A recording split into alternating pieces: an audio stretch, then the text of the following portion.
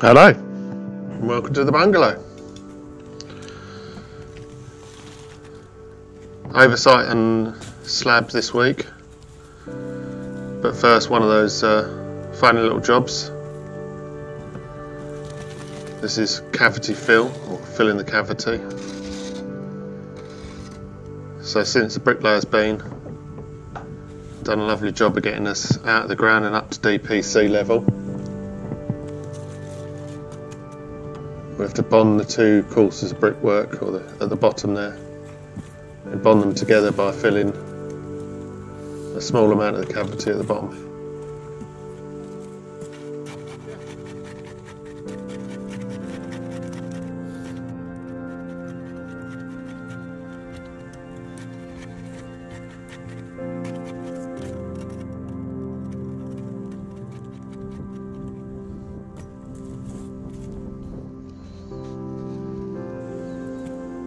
And then to make sure there's no air pockets, gets a little tamp down. Also gives it a sort of nice smooth top.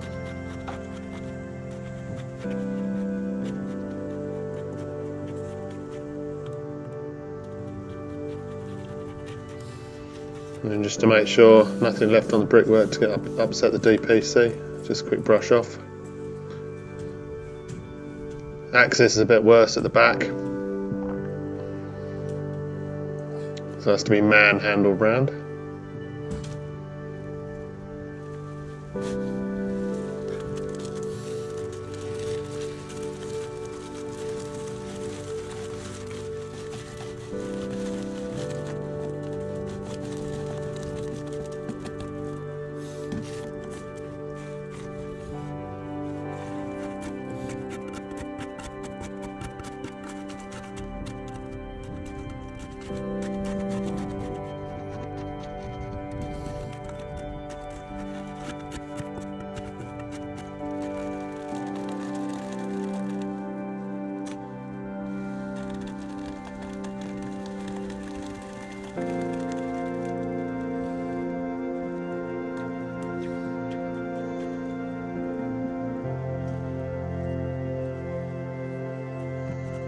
And there we go, quick view of what we're actually doing. So wall ties have to be cleaned off to stop them transferring water across.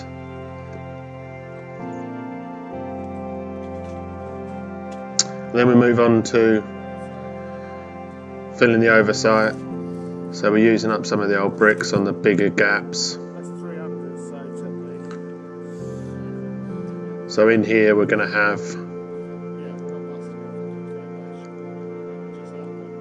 bit of type 1, sand blinding, then the damp proof membrane, then there'll be the concrete slab. On top of the concrete slab will be insulation, and then finally there'll be a topping of a floor screed, which will be the internal surface and bring it up to floor level to match the rest of the building. So once the hardcore spread out in the sort of worst bits, we've got this recycled type 1, which then gets spread and compacted.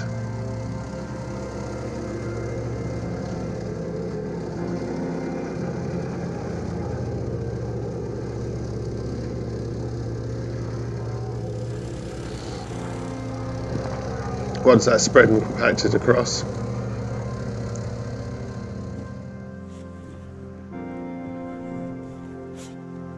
sand goes on top.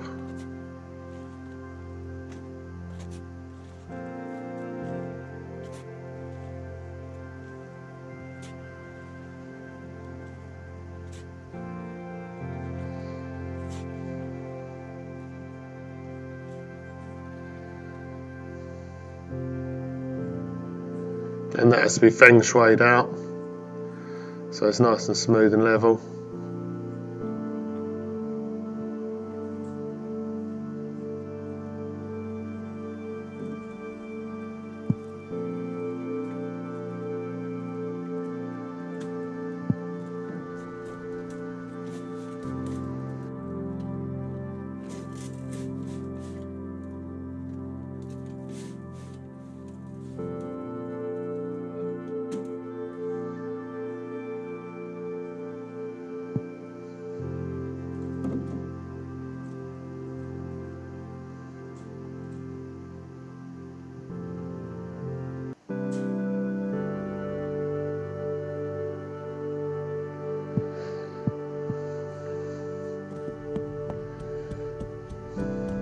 So once it's raked, it tends to get tamped down. Not sure whether this stage is particularly needed, but just to make sure that it's as level as we can make it.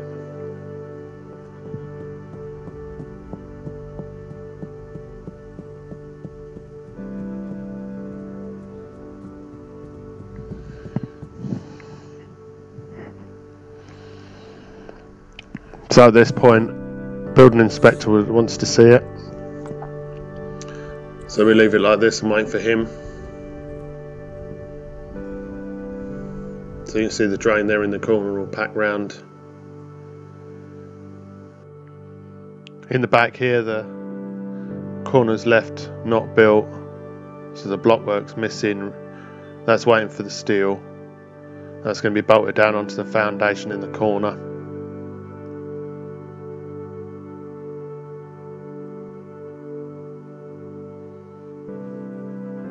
So after we've had our visit from the building inspector, the whole area gets lined with the polythene, a damp-proof membrane, which you can see here that we've put down before the concrete starts going in.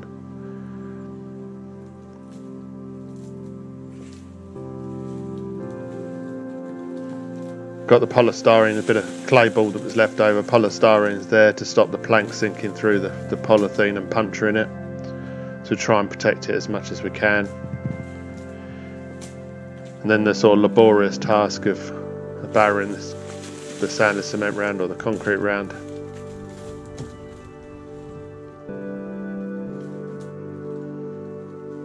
We actually mixed it all by hand in the mixer you can see there behind. It would have involved having a concrete lorry and a pump, and to be honest, the concrete lorries are so large that they make a right mess of the driveway, as much as they make life easy. I think the one we had was 44 tonnes, and they tend to leave their mark.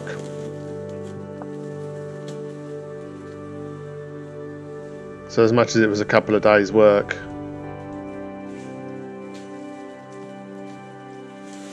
meant that the driveway stayed slightly more intact.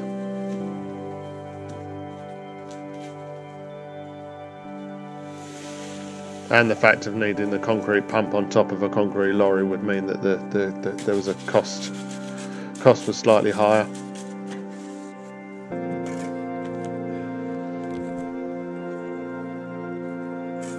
So in the same way as the sand, we tamp it down to get the levels right, or to get it level across the expanse of the slab.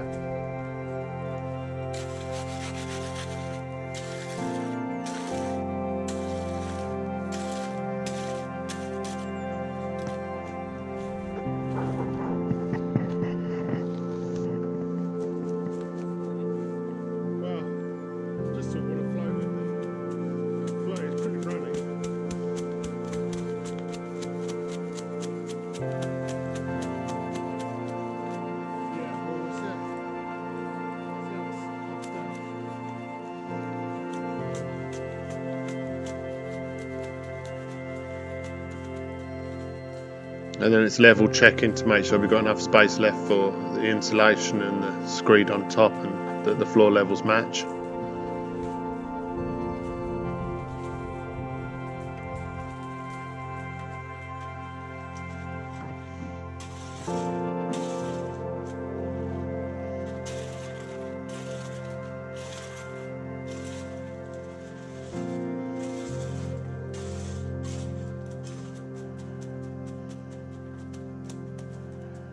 So this was the last bit, and the last slab round at the back.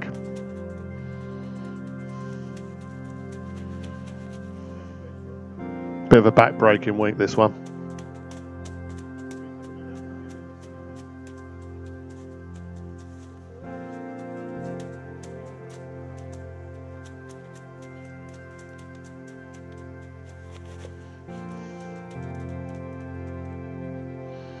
There you have it.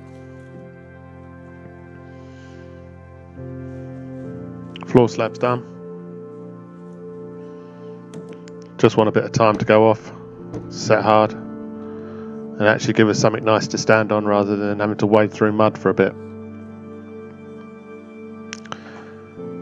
Bricklayer will be back after this.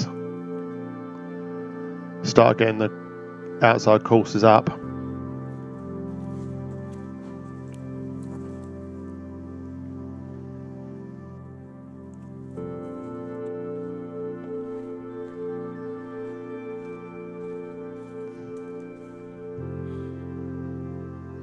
So a quick once round of what we've been up to.